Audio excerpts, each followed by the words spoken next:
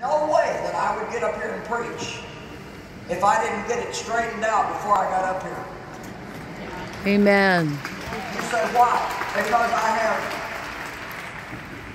a reverential fear and awe of God. I'm not afraid He'll strike me dead, but I tell you what I would be afraid of, there would be no anointing on what I said.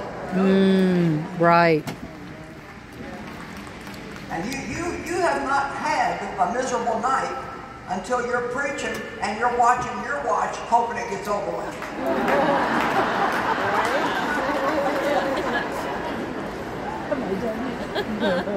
Amen? You ever had one of those? And you say, God wants to help.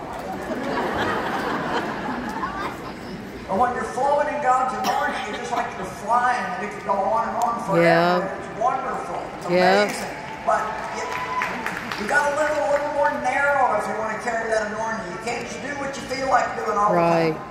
Amen. Amen? Amen. So, here's 10 things that you can do to handle trouble God's way. If somebody's hurt you, forgive them. Like I said last night, forgive people while they're still in the process of making you mad. So good. Get so good at it that you get over it before they get done. When you're having trouble, don't feel sorry for yourself because everybody has trouble. And no matter how bad you think you've got it, there's somebody that's got it worse than you.